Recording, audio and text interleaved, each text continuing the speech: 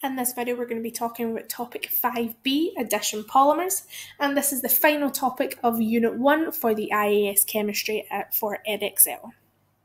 So we're going to be looking at the addition polymerization of alkenes, how we can draw the repeat unit given the monomer and vice versa, and then also look at the issues with polymer disposal and how we can then limit these problems.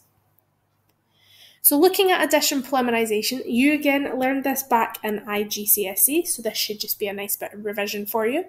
We know that anything with a carbon-to-carbon double bond can undergo this polymerization reaction.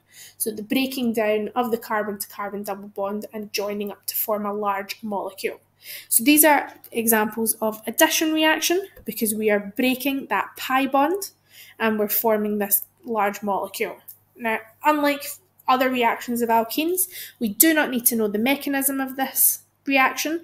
All we really need to know is that it requires a combination of high temperature and high pressure in order to occur. So we have these conditions in order to break this pi bond and allow the polymerization to actually happen. Now, the alkene molecules in the reaction are known as our monomers, and remember, mono means one and the mer means unit, so our one single units. And the standard way to name our polymer, remember poly meaning many, and again the mer meaning unit, so many units. And it's very simply, we just write the word poly, we put the name of the monomer then in brackets. For example, if my monomer is ethene, my polymer is polyethene. Propene becomes polypropene. Chloroethene becomes polychloroethene, or otherwise known as PVC. Tetrafluoroethene becomes polytetrafluoroethene, or PTFE.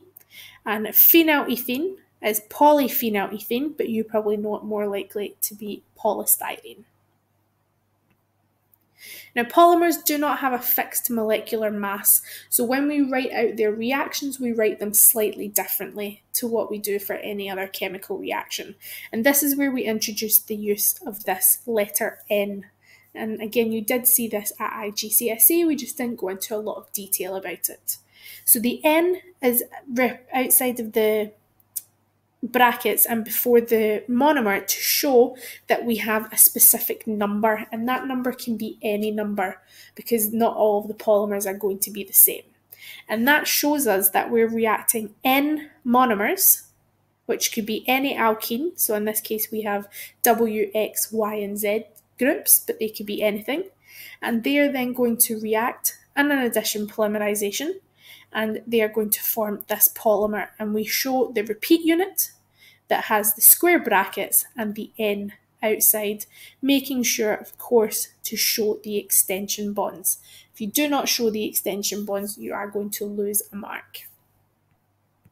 So if we look at some examples, we've got polyethene, so we have N molecules of ethene reacting to form the polymer polyethene that contains N units.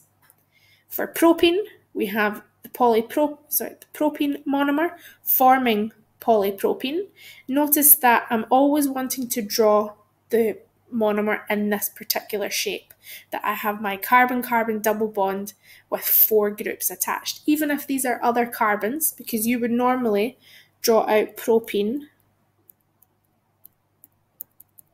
like that. So we don't want to do that in this case. We always want to have the carbon-carbon double bond and put anything else attached to it as a group. So here, if we have chloroethene making polychloroethene, or sometimes known as PVC for polyvinyl chloride. And lastly, the polystyrene. So we have this phenylethene, and this is our phenyl group, and it is otherwise known as a benzene ring. And it doesn't matter that you've never seen this before, you simply just draw exactly the same thing. When your repeat unit, the only difference is you're removing your double bond, you're adding your extension bonds, your square brackets, and your N. Now, sometimes you could be given the polymer and then asked to determine the monomer. And to do this, you need to look at which part is being repeated. And it will be 2 carbon atoms with 4 groups joined to them. So if we look at this polymer structure here, we can see that I'm getting a repetition of this section here each time. And it's again 2 carbon atoms with 4 groups attached. So all I do is I redraw that, and instead of having my extension bonds, I change it back to my double bond. And this is my monomer. So this would be going from the polymer. I identify the repeat unit, and then I substitute in the double bond to give me my monomer. And in this case, the monomer is known as methyl methacrylate. Now don't worry, you are not expected to know that. You would be told that in the question. You wouldn't be asked to name the monomer, but you could be asked to name the polymer. So we would just simply put poly and then the brackets. Now, polymers or plastics are used for many everyday objects, and we constantly are increasing their use in our everyday life because polymers can be manufactured on a very large scale, and we can have very specific complex shapes and very specific properties, so we can mold them to exactly what we want. Plastics tend to be lighter in weight than any other traditional alternatives, and they are quite unreactive. So if we've got them particular substances that we need to store, we will use plastics because they can be stored safely for very long periods. Now, whilst that is an advantage in terms of the storage and we don't want it to react, it can be a problem in terms of the pollution. Now, because we have this mass production of plastics, some people see them as disposable. And it generally means that once they're used once, they're thrown away, for example, like a water bottle, and they tend to end up in landfills. Now, the problem with this is that landfills are quite unsightly, they don't smell particularly nice, and they're just a build-up of rubbish. And because these plastics are so unreactive, they do not decompose. So they are non-biodegradable. And that is a problem. So nowadays we have an awareness, and you'll know this just from your general knowledge of the world, that we don't want to waste plastics and we want to actually recycle them. So typically we will separate our plastics, and most countries will have some sort of recycling bin that is available that you can put all of your plastics in so they can be recycled, as opposed to sending them to a landfill where they are never going to decompose. Alternatively, we can incinerate the polymer and we can burn it, but the problem with that is it does give off carbon dioxide, and depending on the polymer itself, it could give off some other toxic gases. So that's not a particularly desired outcome. The most desired outcome is to recycle. Now, some companies are trying to develop biodegradable polymers, sometimes known for short as biopolymers, and this means that they overcome this issue and they can actually be broken down by microbes in the environment, so that if they are thrown away, then they are not wasted. But the problem with this is that in order to form the biopolymers, we need to grow plants in order to make them, because they will come from a natural source. So this takes up space, and that can be an issue. And when they break down, the hydrogen and the carbon atoms that are formed can't be directly used again the way they could be if they were recycled in the normal way. So whilst biopolymers have some benefits, there are some drawbacks as well. So it's about finding the balance between recycling the plastics that we use and trying some new biopolymers to allow it to be decomposed. So if we finish off by looking at a past paper question, this is quite a short topic. As I said, most of it is revision. So we want to draw the structure of polybutene and show 2 repeat units.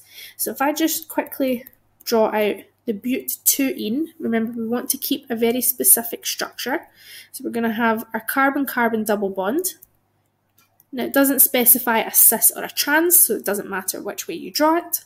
So I'm just going to draw my 2 CH3 groups and then a hydrogen connected. So now when I form my polymer, I take 2 of these units. So I'm going to have 4 carbons in a row. Of course, I always draw my extension bonds.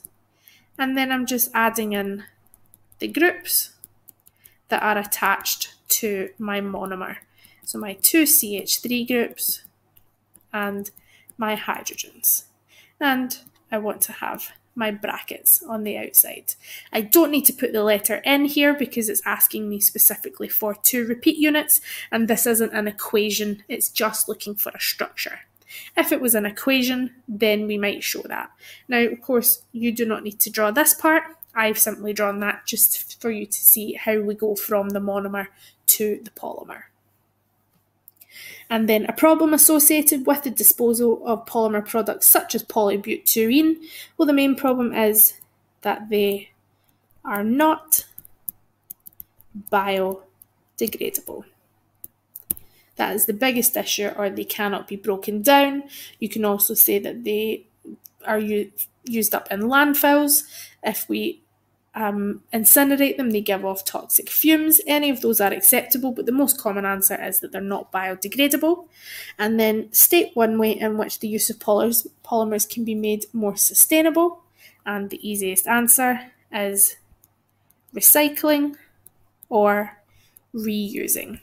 So buying, rather than single-use plastics, trying to buy plastics that we can use over and over again, such as sturdy plastic water bottles or plastic bags that we can reuse for shopping.